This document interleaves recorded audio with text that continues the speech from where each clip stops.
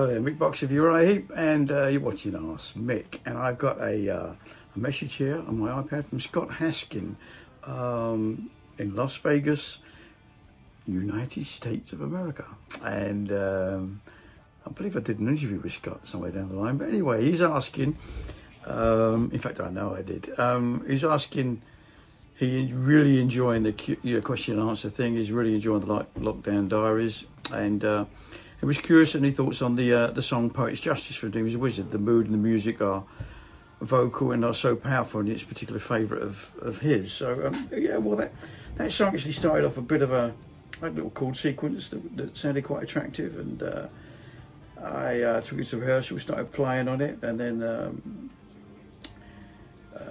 I think Lee started playing some stuff with it and started singing, and gradually the whole idea, it was one of those things that just appeared, majority of it appeared at rehearsals, and I think Ken threw in a few lyrics, that was his contribution, and one of those songs that came together really quickly but really enjoyable. You know, the intro of the song is quite good, it's quite angelic with you know, I get visions of angels and choirs and things, you know, and it's really got a lovely feel about the song, and very proud to have been part of the writing of that.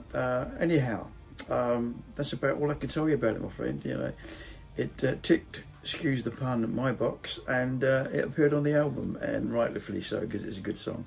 So thanks a lot, Scott. Take care, my friend. Speak to you later. Bye for now. I got the sun and the moon on the one hand, stars as a